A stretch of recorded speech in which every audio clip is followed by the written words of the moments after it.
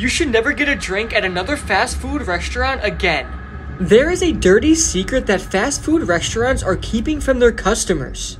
The secret is, fast food restaurants do not clean their soda machines. It's not that they don't want to, it's just that they're very difficult to clean. About 48% of soda machines at fast food restaurants contain coliform bacteria, which is commonly found in poop. So whenever you're enjoying that nice Coca-Cola from McDonald's, you are actually sipping on the bacteria that is found in poop. I don't know about you, but this is extremely gross and I am never going to a fast food place again.